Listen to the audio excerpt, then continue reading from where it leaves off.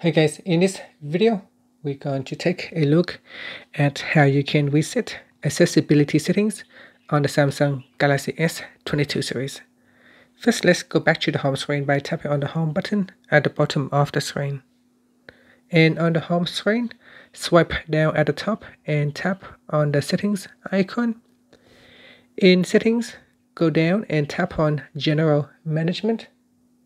And in General Management, you want to tap on Reset. Next, tap on Reset Accessibility Settings, and then tap on Reset Settings.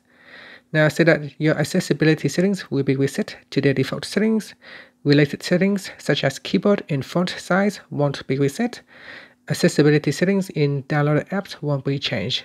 Your personal data won't be affected. So once you are ready, tap on the Reset Settings button, and then put in the current pin, and then after tap on Reset to proceed.